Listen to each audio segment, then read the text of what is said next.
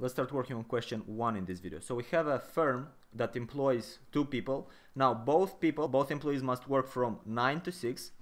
Okay, the base salary for every guy is 50 euros. Now there is a bonus that the worker can get if he works until 8 p.m. or 10 p.m. Okay, the boss cannot observe how much the workers are gonna work, so the bonus is based on the conditional performance of the worker. Meaning that the worker who does the best will receive the bonus. When they perform equally well, the probability of getting the bonus is 1/2. Okay, whoever works more then performs better. Now a worker will decide to work longer when the benefits of doing so exceed the cost. Okay, working from 6 to 8, so working 2 extra hours costs 10 more euros worth of utility, so to speak. Working from 8 to 10 cost infinitely high. Now in part A, until how late will the workers work when the bonus is equal to 15? Okay, so first of all, some highlights of the question here on the right side. This is what matters to us. It matters that we're going to work with expected values because we have probabilities here.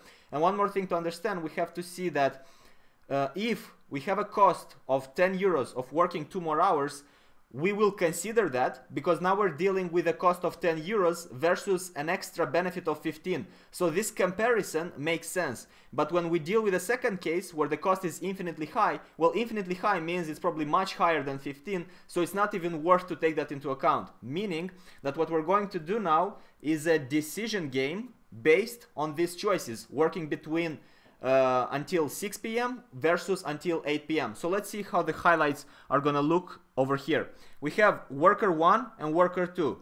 Now let's suppose the first cell over here, if both of them decide to work until 6 p.m. because recall, every worker must take into account what is the expected value of doing an action, and because there are 2 people, we are pretty much playing a game theory here. So if worker 1 and worker 2 both decide to work until 6, they do not incur any cost. They do not incur any cost of working additionally because they do not work additionally. They finish at the regular time, and we know that when they work the same amount of hours, the probability of getting the bonus is 1/2, meaning that the payoffs over here would be 1/2 times the bonus for each player.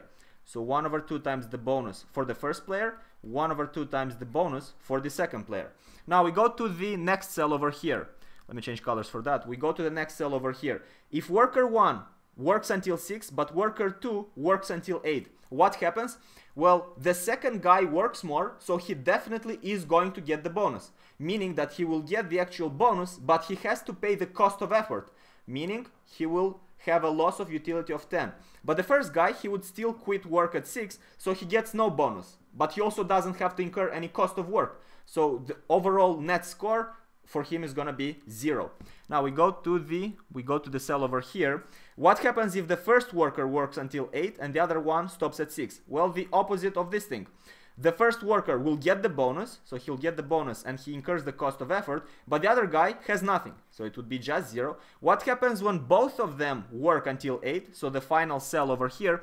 Well, they both work the same amount of hours, meaning that the probability of getting the bonus is still 1/2. So they will get 1/2 times the bonus, but both of them incur the cost of effort for those 2 extra hours, so -10. This goes for the first player, this goes for the second player as well. Now with this in mind, let's put some numbers, because now we're dealing with the case where the bonus is equal to 15. So what we're going to do, we're going to substitute 15 into the bonus to see the actual numbers, and then we can just play the game theory as we know. So what do we have? 1/2 times 15, right? We just put here bonus equal to 15. These are going to be the results. 1/2 times 15, that's 7.5, and 7.5 over here as well. In this cell, what do we have? We have 0 or 15 minus 10, that would be 5. Over here we would have 15 minus 10, that's 5 and 0. Let me put them in brackets to know that these are the payoffs, like that. Hop, hop. And over here we have 1/2 times 15, that's 7.5, minus 10. That's minus 2.5, and the same goes over here, minus 2.5. Now let's play the game, see what the decision is going to be. Let me choose a color for that, like that. This one, yes. So if the first guy works until 6, what is going to be the choice for the second guy?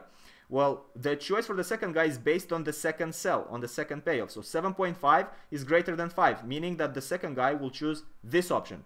Now, if the first worker works until 8, what will the second guy do? Well, let's see.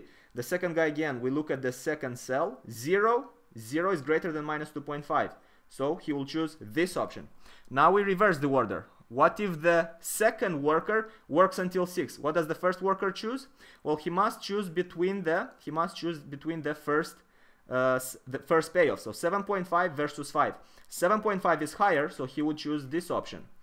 And what if the worker 2 works until 8? What does the first guy do? Again, we compare the first payoffs.